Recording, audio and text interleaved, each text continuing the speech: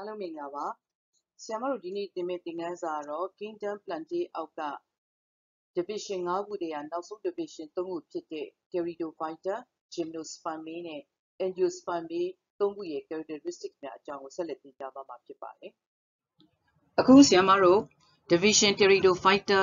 Fun ပင်အကြောင်းကိုစကြစို့နော်။အဲ့တော့ဒီစလုံးမှာ Pteridophyta ရှေ့မှာ P ဆိုတဲ့စလုံးပါတယ်။ဒါပေမဲ့ P ကိုမင်းတို့အတန်ထွက်တဲ့အခါမှာထည့်မထွက်နဲ့။နော်အဲ့ဒီကြောင့်ဘယ်လိုပဲတန်ထွက်ရမလဲ Pteridophyta ဆိုပြီးတော့ပဲထွက်ပြရမယ်။ Pteridophyta ပင်တွေကဘာပင်တွေလဲဆိုတော့ fun လို့ခေါ်တဲ့အပင်တွေ။အဲ့တော့ fun ကိုဗမာလို fun လို့ပဲပြန်ကြတယ်။ကဲအဲ့တော့ပထမဆုံးကြည့်အောင်ဒါ fun ပင်တစ်ခုပေါ့။ဒါဆိုရင်ပိုးတောင်မှအတွေ့ရများအောင်မယ်။တချို့များဆိုရင်လမ်းဘေးမှာတောင်ဒီတိုင်းပေါက်နေတာတွေ့ရမယ်။ဟုတ်ပြီနော်။ကဲနောက်ဒါဆိုရင်လေကြောက်ကြူကြောက်ကြားနော်ဆွဆွတဲ့နေရာလေးတွေမှာပေါက်ကြတယ်။ဒီ fun ပင်တွေကမြေပြင်ပေါ်မှာပေါက်ယုံနေမကောက်တချို့ fun ပင်တွေကနေရောင်ပို့ပြီးတော့ရအောင်ဆိုပြီးတော့တစ်ပင်တွေပေါ်မှာပါသွားပြီးတော့ပေါက်နေကြတယ်။ဒီပင်တွေအားလုံးကအစင်းရောင်နော်။အဲ့တော့အစင်းရောင်ဆိုတော့သူတို့ကကိုယ်တိုင်ကိုယ့်ဟာနဲ့ကိုယ်အစာပြုတ်လုံမဲ့အပင်တွေ fun ပင်ကတစ်ပင်ပေါ်မှာသွားတက်ပေါက်နေတာအဲ့တစ်ပင်ပေါ်စီကအာဟာရကိုလိုချင်လို့မဟုတ်ဘူး။အလင်းရောင်များများရချင်လို့နော်အဲ့တစ်ပင်ရဲ့အပေါ်မှာသွားပေါက်နေတာ။အခုဒီနေရာမှာဆရာမတို့ fun ပင်တစ်ပင်စီရဲ့တိဆောက်ပုံအကြောင်းကိုပြောကြရအောင်။အဲ့တော့ဒီအောက်ကိုစပြီးကြည့်အောင်။အဲ့တော့ဒီမှာရေးထားတာ root လို့ရေးထားတယ်။နော် root ဆိုတာဘာလဲအမြစ်အစစ်။ဒီအခုပြောနေတဲ့ Pteridophyta ရဲ့ရှေ့ကနှစ်ပင် Thallophyta နဲ့ Bryophyta မှာအမြစ်နဲ့တူပေမဲ့အမြစ်အစစ်မဟုတ်တဲ့အတွက်ကြောင့် rhizoid လို့ခေါ်တယ်။အခုဒီ Pteridophyta ကနေစပြီးတော့နောက်ဘက်ကနှစ်ပင် Gymnospermae Angiospermae အဲ့ဒီသုံးမျိုးစလုံးမှာ vascular tissue လို့ခေါ်တဲ့အစာကြောရည်ကြောတွေရှိလာပြီဖြစ်တယ်။အဲ့ဒီအတွက်ကြောင့်သူတို့ရဲ့အမြစ်တွေသူတို့ရဲ့ပင်စီတွေအလုံးဟာအမြစ်အစစ်ပင်စီအစစ်လို့နာမည်ပေးလို့ရမယ်။ဒါကြောင့်ဒီနေရာမှာဆရာမ root လို့ပဲရေးထားတယ် rhizoid လို့ရေးမထားဘူး။အဲ့တော့အဲ့ဒီအမြစ်ဘယ်ကနေထွက်နေလဲဆိုတော့ဟောဒီအလျားလိုက်နော်အလျားလိုက်ဖြစ်နေတဲ့ဒီရှေ့အစိတ်ပိုင်းတွေ့လား။အဲ့ဒါကို rhizome လို့ခေါ်တယ်။ rhizome ဆိုတာဘာလဲဆိုတော့မြေအောက်မှာအလျားလိုက်ပေါက်နေတဲ့ပင်စီကို rhizome လို့ခေါ်တယ်။အဲ့တော့ဒီ rhizome ကလေဒီ root အတိုင်းပဲ vascular tissue လို့ခေါ်တဲ့အစာကြောရည်ကြောတွေရှိမယ်။ကဲတခါအဲ့ဒီ rhizome ကနေဟောဒီမှာကြည့်တွေ့လားထွက်နေတာတွေကဘာတွေလဲဆိုတော့သူတို့ရဲ့အရွက်တွေပေါ့။အဲ့တော့အရွက်မှာအလဲကောင်အကျိုးတွေ့လားအဲ့ဒီအရွက်ရဲ့အလဲကောင်အကျိုးကို rachis လို့ခေါ်တယ်။ပြီးရင် rachis ရဲ့တစ်ဖက်တစ်ချက်မှာနော်အစိမ်းရောင်ပင်နာလို့ခေါ်တဲ့ရွက်ဖက်တွေရှိတယ်။အဲ့ဒီပင်နာရဲ့အောက်ဘက်ကိုနော်လှန်ပြီးကြည့်လိုက်မယ်ဆိုရင်ဘာတွေ့ရမလဲဆိုတော့ဒီလိုမျိုးအလုံးတွေကိုတွေ့ရမယ်။ဒါကဘယ်အချိန်မှာဖြစ်လာလဲဆိုရင်မိုးရင်းဘက်နော်ရာသီဥတုဆိုစွတ်တဲ့အချိန်မျိုးဆိုရင်ဒါတွေထွက်လာပြီ။အဲ့ဒါဘာတွေလဲဆိုတော့ spore ထုတ်မဲ့အစိတ်အပိုင်းတွေနော်အဲ့ဒီကနေပြီးတော့ spore လို့ခေါ်တဲ့လိမ်မဲ့မျိုးပွား cell တွေကိုထုတ်တော့မယ်။အဲ့တော့ fun အပင်အမျိုးအစားကိုလိုက်ပြီးတော့နော်အဲ့လို spore ထုတ်တဲ့အင်္ဂါလေးတွေကပုံသဏ္ဍာန်နော်အရွယ်အစားအယောင်တစ်ခုနဲ့တစ်ခုမတူဘူးနော်ကဲဒီမှာကြည့်ဒီမှာကြတော့အမဲဆက်ကလေးတွေလိုပဲရှိမယ်ဒါလေး spore ထုတ်တဲ့အင်္ဂါဟောဒီမှာလေးကြည့်သူကြတော့အနီရောင်လေးတွေအဆက်ကလေးနဲ့လှမလှနော်အဲ့ရှေ့မှာဆရာမတို့ပြောခဲ့တဲ့နော် Bryophyta တွေမှာလိုပဲ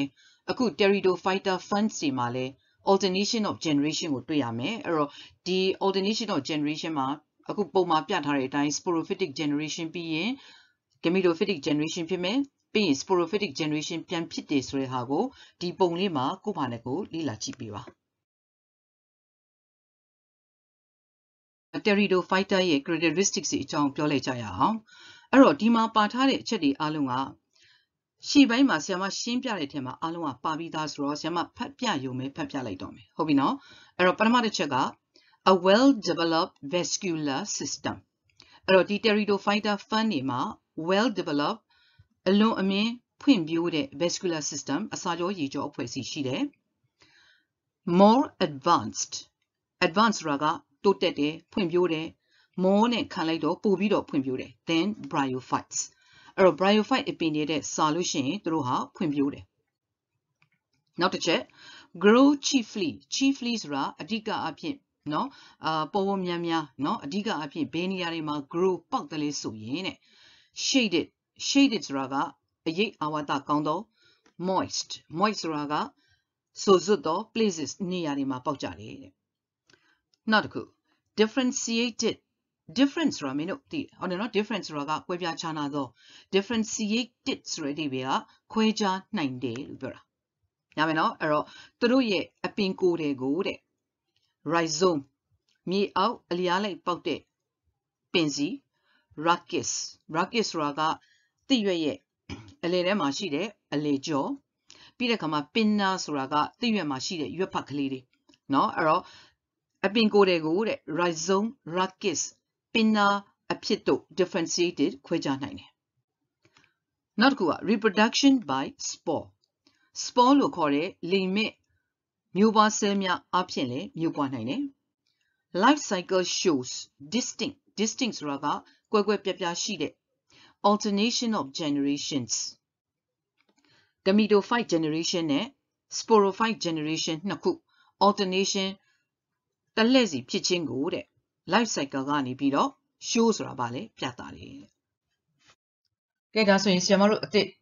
နောက် division တစ်ခုတက်လိုက်အောင်ဒီ division ကတော့ Gymnospermae လို့ခေါ်တဲ့ division ဖြစ်တယ်ဟုတ်ပြီနော်အဲ့ဒီ Gymnospermae မှာပါတဲ့အပင်တွေကဘာပင်တွေလဲဆိုတော့ coniferous tree လို့လည်းပြောလို့ရတယ် conifer လို့လည်းခေါ်လို့ရတဲ့ ထင်းယူပင်တွေအဲ့တော့ဆရာမတို့ဒီ Gymnospermae ဆိုတဲ့စလုံးကိုလေ့လာကြည့်ရအောင်အဲ့တော့အမှန်တကယ် Gymnospermae ဆိုတဲ့စလုံးဟာ Gymno ဆိုတဲ့စလုံးနဲ့ Sperma ဆိုတဲ့စလုံးနှလုံးပေါင်းထားတဲ့နာမည်ဖြစ်တယ်အဲ့တော့ Gymno ဆိုတာဘာအဓိပ္ပာယ်လဲ naked ဆိုတာဗလာနော်ဘာမှမရှိတော့ဘာနဲ့မှမဖုံးအုပ်ထားတော့ဗလာတို့အဓိပ္ပာယ်ရတယ် sperma ဆိုတဲ့အဓိပ္ပာယ်ကစီတစ်စေသို့မဟုတ် sprout အပင်ပေါက်လို့အဓိပ္ပာယ်ရတယ်အဲ့တော့ gymnosperma နော်တနည်းအားဖြင့် gymnosperm ဆိုတဲ့ဟာကိုစီလျော်အောင်ပြန်ရမယ်ဆိုရင်ဒီနေရာမှာ naked seed လို့အဓိပ္ပာယ်ပြန်လိုက်မယ်အဲ့တော့အဓိပ္ပာယ်ကမြည်သည့်အရာနှင့်မှဖုံးအုပ်ထားခြင်းမရှိသောတစ်စေလို့အဓိပ္ပာယ်ရတယ်အဲ့တော့ဒီနေရာမှာတရက်တီးတစ်လုံးကိုနမူနာနည်းနဲ့စဉ်းစားကြည့်ပါတရက်စေဟာတရက်တီးထဲမှာရှိတယ်တနည်းအားဖြင့်ဆိုမယ်ဆိုရင်တရက်စေဟာတရက်တီးရဲ့ဖုံးအုပ်ထားခြင်းကိုခံရတဲ့အတွက်နော်တရက်စေဟာ naked seed မဟုတ်ဘူးသို့တော့ conifer ထင်းယူပင်တွေမှာကြတော့သူတို့ရဲ့တစ်စေဟာအသီးထဲမှာမရှိဘူးဘာကြောင့်လဲဆိုတော့ထင်းယူပင်ကဘာသီးမှမထုတ်လို့ဒါကြောင့်သူတို့ရဲ့တစ်စေဟာအသီးထဲမှာမရှိဘဲနဲ့ဒီတိုင်းဒီပဲအပြင်ဘက်မှာပေါ်ထွက်နေတယ်ဒါကြောင့် naked seed လို့နာမည်ပေးထားတယ်ထင်းယူပင်လေးတွေကိုနမူနာအနေနဲ့ဒီမှာပြထားပြီးတယ်ကဲအဲ့ဒါဆိုရင်နောက်ထပ်ဆရာမတို့ဘာကိုဆက်သွားမလဲဆိုတော့ဒီထင်းယူပင် conifer တွေရဲ့မျိုးပွားခြင်းအကြောင်းကိုပြောလိုက်ကြရအောင်အဲ့တော့မင်းတို့သိထားမှာဒီ Gymnospermae ဟာပန်းလည်းမပွင့်ဘူးအသီးလည်းမသီးဘူးဒီဥစ္စာကိုဒီအစိတ်အပိုင်းကိုဆရာမတို့က female comb female ဆိုတာဗာလေအမเนาะအဲ့တော့အမမျိုးပွားအင်္ဂါလို့ပဲပြန်ကြရအောင် female comb လို့ပဲခေါ်မယ်ဟုတ်ပြီနော်ဒီနားလေးမှာအခုနောက်ထပ်တစ်ခုရှိတဲ့ဥစ္စာက male comb male ဆိုတာကအထီအဖိုးအဲ့တော့ဒီဥစ္စာကပါလေအဖိုးအင်္ဂါလို့ပြောကြရအောင် male comb များသောအားဖြင့် female comb တွေကထင်းယူပင်ရဲ့အပေါ်ကိုင်းတွေမှာရှိပြီးတော့ဟောဒီ male comb တွေကထင်းယူပင်ရဲ့အောက်ကိုင်းမှာရှိတယ်အဲ့တော့ဒီ female comb မှာဘာရှိလဲဆိုတော့တစ်သားလိုပဲခတ်တော်တော်မာတယ်နော်တစ်သားလိုပဲအဖက်အချက်တွေရှိတယ်အဲ့ဒီတစ်ချက်နော်အဲ့ဒီတစ်သားလိုအဖက်တစ်ဖက်အချက်တစ်ချက်ကို scale နော် scale ဆိုတာဗာလဲအကြေအဲ့တော့အဲ့ဒီ scale ထဲမှာဘာရှိလဲဆိုရင် scale ထဲမှာအမမျိုးပွား cell ရှိတယ်အဲ့တော့ဒါကအမမျိုးပွား cell အခုဒီဥစ္စာက male comb မိခိုးတွေလိုဖြစ်နေတဲ့ဟာအမှန်တကယ်ဒီကနေလွှတ်ထုတ်လိုက်တဲ့ဝက်မှုန်တွေနော်အဲ့တော့အဲ့ဒီဝက်မှုန်တွေထဲမှာဘယ်လောက်များတယ်ဆိုတာမျိုးကြည့်အဲ့ဒီဝက်မှုန်တွေထဲမှာဘာပါသွားလဲဆိုတော့ pore cell ပါသွားတယ်ကဲအဲ့တော့ pore အင်္ဂါကနေထုတ်လိုက်တဲ့ဝက်မှုန်တွေကဘယ်ကိုကျလာလဲဆိုတော့ဒီအဖက်ဒီပေါ်ကိုကျလာတယ်ဒီမှာဆီယမဒီပုံတတိယပုံကြည့်ပေးပါဒီထဲမှာဘာရှိလို့ပြောထားလဲမမျိုးပွား cell ဟောအခုဒီကိုဘာကျလာပြီလဲဝက်မှုန်အဲ့ဒီဝက်မှုန်ထဲမှာဘာပါလာလဲဖိုးမျိုးပွား cell ဝက်မှုန်ထဲမှာပါလာတဲ့ဖိုးမျိုးပွား cell ဟာဒီထဲမှာစောင့်နေတဲ့မမျိုးပွား cell စီကိုတွားပြီးတော့သူတို့နှစ်ခုပေါင်းလိုက်ကြတယ်အဲ့တော့အဲ့ဒီလိုပူးပေါင်းခြင်းကိုဘာလို့ခေါ်လဲ fertilization တတိအောင်ခြင်းလို့ခေါ်လိုက်တယ်အဲ့တော့တတိလဲအောင်ပြီးရောအရင်တုန်းကမ cell เนาะအရင်တုန်းကမ cell ကအခုမ cell မဟုတ်တော့ဘူးဖို cell ဝင်ပေါင်းသွားပြီဖြစ်တဲ့အတွက်သူ့ကို zygote လို့ခေါ်လိုက်မယ် zygote ဆိုတာမျိုးအောင်ပြီးသွားတဲ့မ cell လို့အဓိပ္ပာယ်ရတယ်အဲ့တော့အဲ့ဒီကနေမှတဖြည်းဖြည်းနဲ့ဖွံ့ဖြိုးလာပြီးတော့နောက်ဆုံးကြတော့ဒီနေကနေနောက်ထပ်ထင်းယူပင်လေးတစ်ပင်ပေါက်လာလိမ့်မယ် ကဲအဲ့တော့ဒီမှာပြနေတဲ့ဥစ္စာကအဲ့ဒါကဆောင်းရပြောတဲ့ female ကုန်းဒီပုံကဘာလဲဆိုတော့ဒီ female ကုန်းကိုထက်ချမ်းထားတဲ့ပုံအဲ့တော့ဒီဥစ္စာကတော့သူ့ရဲ့အလေကောင်မှာရှိတဲ့ဥတိုင်းပေါ့ပြီးတော့ဓာတွေတွေ့လားဓာတွေကဘာတွေလဲဆိုတော့ကုန်းရဲ့နော်ဒီ female ကုန်းရဲ့ scale အကြီးကုန်ပတ်တယ်နာမည်က sporophyll လို့ခေါ်တယ်ဟုတ်ပြီနော်အဲ့တော့ကြည့်အဲ့ဒီ sporophyll တွေရဲ့အောက်မှာနော် sporophyll ရဲ့အောက်မှာ seed တစ်စီဆိုတာရှိတယ်အဲ့တော့ဒီတစ်စိနဲ့တွဲထားတာက wing လို့ခေါ်တဲ့အတောင်ပံကဲအဲ့တော့နောက်ပုံကြည့်အောင်ကဲဒါကတော့တစ်စိနဲ့တစ်စိမှာတွဲထားတယ်ပါလေအတောင်ပံအဲ့တော့ဒီတစ်စိထဲမှာဘာရှိနေလဲဖိုဆဲနဲ့မဆဲနဲ့ပေါင်းထားတဲ့ zygote ဆိုတာရှိနေပြီအဲ့ဒီ zygote ကနေပြီးမှတဖြည်းဖြည်းနဲ့ပင်ပေါက်လာလိမ့်မယ်အဲ့တော့ဒီမှာပုံတစ်ပုံပြလိုက်အောင်မယ်ဒီပုံကဘာလဲဆိုတော့ဒီထင်းယူဈေးကနေပြီးတော့ထင်းယူအပင်ပေါက်ကလေးပေါက်နေတာကိုပြထားတာအဲ့တော့ဒါဒီမျိုးပွားခြင်းအဲ့တော့ဒီဖြစ်စဉ်တစ်ခုလုံးမှာဖိုဆဲပါတယ်မဆဲပါတယ်ဖိုဆဲမဆဲပေါင်းဆက်ခြင်းတတိအောင်ခြင်းစတဲ့ကိစ္စရပ်တွေပါတဲ့အတွက်ကြောင့်လိင်ရှိမျိုးပွားနည်း sexual reproduction ဖြစ်တယ် characteristics of division gymnospermae ကိုဆရာမတို့ဖတ်ကြည့်ကြအောင်เนาะအဲ့တော့စာကြောင်းတွေတစ်ကြောင်းချင်းစီဖတ်ကြည့်အောင်အဲ့တော့ဒီ conifer ပင်တွေเนาะထင်းယူပင်တွေမှာတဲ့ well developed ဆိုတဲ့အဓိပ္ပာယ်ကဖွံ့ဖြိုးတဲ့ vascular system ရှိတယ်အဲ့တော့ vascular system ဆိုတာဘာလဲအစာကြောရေကြောအဖွဲ့အစည်းရှိတယ်ထင်းယူပင်တွေကတစ်မာပင်တွေဖြစ်တဲ့ woody ဆိုတာတစ်မာပင်သို့တော့ non flowering plant ပန်းမပွင့်ဘူးဒါပဲเนาะအဲ့တော့သူကပန်းမပွင့်တဲ့တစ်မာပင်အမျိုးအစားကဲပြီးတဲ့အခါမှာ seed bearing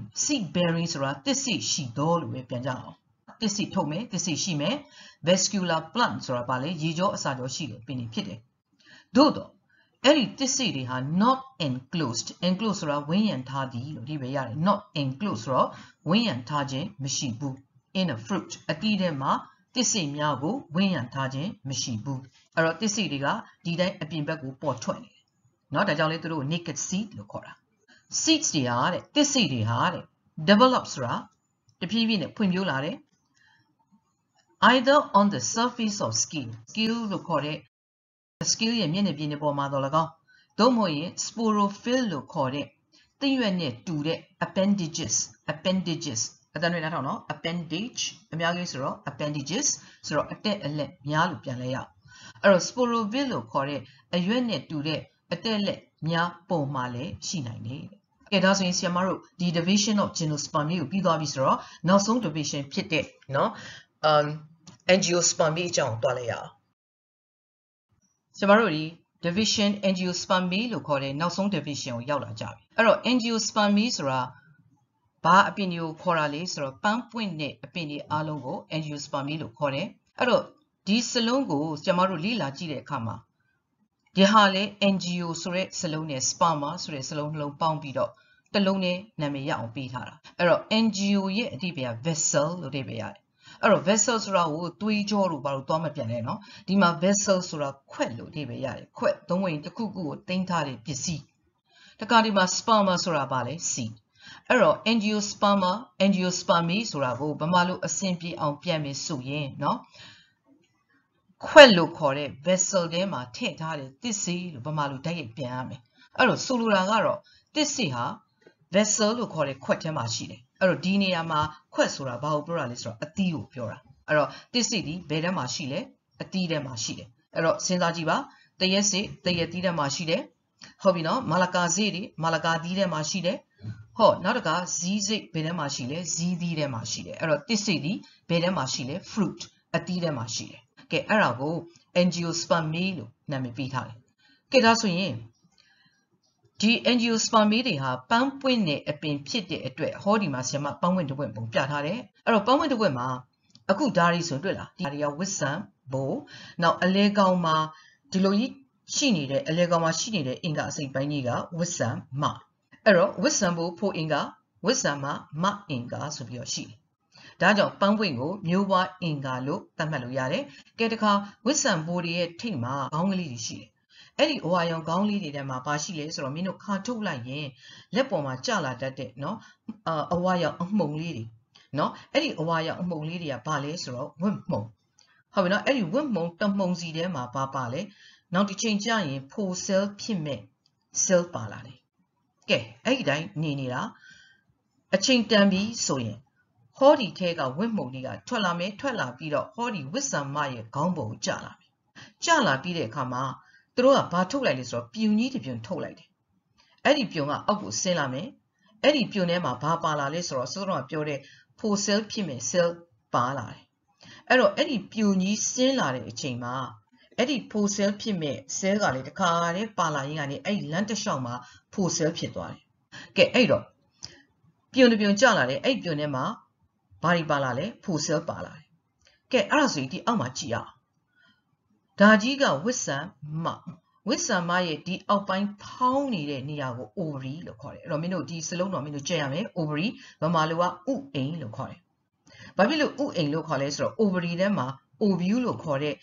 ma u shilo. Any ovule a tere ma bashi or female me locore ma mupa she. Get a song very how piancoya. Digani be a woman punia jala. Any woman punema papa la lupotale, pusel. Ero pose ga diola bido master ne pang like de eri lo pose master pang set de pissing ba lo call it the Angiospermae fertilization. Ero the Angiospermae fertilization le phit pi yo da ha female gamete lo khor lo ma ya doအခုချိန်မှာ female gamete မဟုတ်တော့ဘူး male gamete ဝင်ပေါင်းထားတဲ့နော် female gamete ဖြစ်နေပြီဆိုတော့သူ့ကို zygote လို့ခေါ်လိုက်မယ်ဟုတ်ပြီအဲ့တော့အဲ့ဒီ zygote ကနော်ကြီးလာတဲ့အခါမှာအပင်လောင်း embryo လို့ခေါ်လိုက်မယ်အထဲထဲမှာရှိတဲ့ embryo လို့ခေါ်တဲ့အပင်ကလေးတွေနော်အဲ့ဒီအပင်ကလေးတွေကြီးတဲ့အခါမှာ ဟောဒီ ovary တစ်ခုလုံးကပါကြီးလာတယ်အဲ့ဒီလိုပဲအထဲထဲက ovule တွေကပါလိုက်ကြီးလာတယ် ovary ကကြီးလာပြီအဲ့ကြီးလာတဲ့ ovary ကိုဒီမှာမင်းတို့မြင်နေရမယ်ဟုတ်ပြီအဲ့ဒါကိုဘာလို့ခေါ်လိုက်လဲ fruit လို့ခေါ်လိုက်တယ်တတိအောင်ပြီးလို့တဖြည်းဖြည်းနဲ့အရွယ်အစားကြီးလာတဲ့ ovary ကို ovary လို့မခေါ်တော့ဘဲနဲ့နာမည်ပြောင်းပြီးတော့ fruit လို့ခေါ်လိုက်တာအဲ့ဒီလိုပဲ ovary ထဲမှာရှိတဲ့ ovule ကိုနာမည်ပြောင်းပြီးတော့ seed လို့တစ်စိလို့ခေါ်လိုက်တယ်အဲ့တော့တစ်စိကဒီအသီးထဲမှာရှိမှာပေါ့အဲ့ဒါကြောင့်တစ်စိဟာအသီးထဲမှာရှိတဲ့အတွက်ဘာလို့ခေါ်လဲ Angiospermae လို့နာမည်ပေးထားတာ seed ကို vessel လို့ခေါ်တဲ့ဒီမှာပါလေအသီးထဲမှာရှိလို့ဒီတစ်စိကိုဆရာမတို့ကမြေကြီးထဲမှာသွားဆိုင်လိုက်တာနဲ့အဲ့ဒီထဲကအပင်လောင်း embryo လို့ရနေပြီးတော့အပင်တစ်ပင်ပေါက်လာလိမ့်အဲ့တော့ဒါမျိုးပွားခြင်းပေါ့ဟုတ်ပြီနော်ကဲအဲ့တော့အပင်တစ်ပင်ပေါက်လာတယ်မျိုးပွားတယ်ကဲအဲ့တော့ဒီနည်းကိုမင်းတို့လိမ်မဲ့နည်းလို့သတ်မှတ်မလားလိမ်ရှိနည်းလို့သတ်မှတ်မလားအခုမြင်တဲ့အတိုင်းပဲ four cell တွေ မ cell တွေ four အင်္ဂါတွေမအင်္ဂါတွေပါတဲ့အတွက်ကြောင့်ဒီဥစ္စာဟာလိမ်ရှိမျိုးပွားနည်းပဲဖြစ်ရမယ်ဆိုရင်အဖြေက sexual reproductionကဲဒါဆိုရင်ရှေ့ကပြောခဲ့လိုက်တဲ့ဥစ္စာမှာအသီးထဲမှာအဆိရှိတယ်လို့ပြောခဲ့တယ်ဟုတ်ပြီနော်အဲ့ဒီမှာအခုဒီပြောနေတဲ့ angiosperm အပင်တွေမှာနော်တစ်စိနှစ်မျိုးနဲ့စာရှိတယ် two type of seeds တစ်ခုကဘာလဲဆိုတော့ cotyledon လို့ခေါ်တဲ့အဲ့တော့မင်းတို့ဒီစလုံးသိရမယ်နော် cotyledon ဗမာလိုကတော့အဆိရွက်လို့ပြန်ထားတယ်အမှန်တကယ်ကတော့ဘာလဲဆိုတော့တစ်စိထဲမှာနော်အစာတူလှောင်ထားတဲ့အင်္ဂါပါနော်အဲ့တော့ဒီတစ်စိလိုမျိုးဒါဥပမာအဖြစ်ဒါဘာလဲဆိုတော့ပြောင်းစိထဲမှာဒီထဲမှာပြောင်းပင်ပေါက်နော်ပြောင်းပင်ဖြစ်လာမဲ့အပင်လောင်းအဲ့ဒီအပင်လောင်းစားဖို့အတွက်အစာတွေကိုတိုးလှောင်ထားတဲ့ cotyledon ကအဆိရွက်ကအရေးအတွက်တစ်ခုပဲရှိတယ်။ကဲအဲ့ဒီလိုတစ်စိမျိုးကို monocotyledon လို့ခေါ်တယ်။နော်အဆိရွက် mono ဆိုတာတစ်နော်အဆိရွက်တစ်ခုပဲရှိတဲ့တစ်စိအတူက monocot လို့ခေါ်လိုက်တယ်။ကဲတခါဒီမှာကြည့်အောင်ဒီမှာကျတော့ဒါပဲကြီးစိပဲကြီးစိကိုမင်းဖွင့်လိုက်လို့ရှိရင်ပဲကြီးစိမှာဒီလိုမျိုး cotyledon လို့ခေါ်တဲ့ပဲချမ်းလေးနှစ်ချမ်းထွက်မလာဘူးလားအဲ့ဒီနှစ်ချမ်းရဲ့ကြားထဲမှာနောက်တစ်ချိန်ကြာရင်နော်ပဲပင်ဖြစ်လာမယ်အပင်လောင်းလေးရှိတယ်အဲ့တော့အဲ့ဒီအပင်လောင်းအတွက်နော်အာဟာရကိုအဲ့ဒီ cotyledon နှစ်ချမ်းထဲမှာတင်ထားတယ်အဲ့တော့ cotyledon နှစ်ခုရှိတဲ့တစ်စိဆိုပြီးတော့ dicotyledon လို့လည်းခေါ်တယ်နော်အဲ့တော့ di ဆိုတာနှစ်အဲ့တော့ cotyledon နှစ်ခုရှိတဲ့တစ်စိနဲ့ cotyledon တစ်ခုရှိတဲ့တစ်စိဆိုပြီးတော့တစ်စိနှစ်မျိုးနဲ့စာရှိတယ်အတူကောက်ကတော့ monocot dicot လို့ခေါ်တယ်ကဲနောက်ဆုံးအနေနဲ့နော် characteristics of division Angiospermae ဆိုတဲ့ Angiospermae division ရဲ့ characteristic ဝိသေသလက္ခဏာအကြောင်းတွေကိုပြောကြည့်အောင်နော်ပထမတစ်ချက်က flowering vascular plant ဒီ Angiospermae တွေဟာပန်းပွင့်ပွင့်နဲ့အစာရည်ကြောရှိတဲ့အပင်များဖြစ်တယ်